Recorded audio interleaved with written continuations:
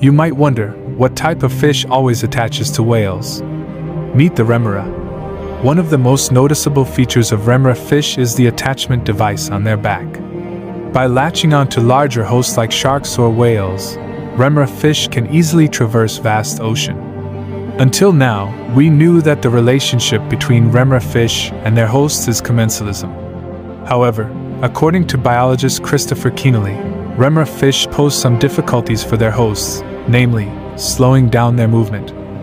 This study proves that whales will leap into the air if many remora fish are attached to them, aiming to dislodge the remoras from their bodies.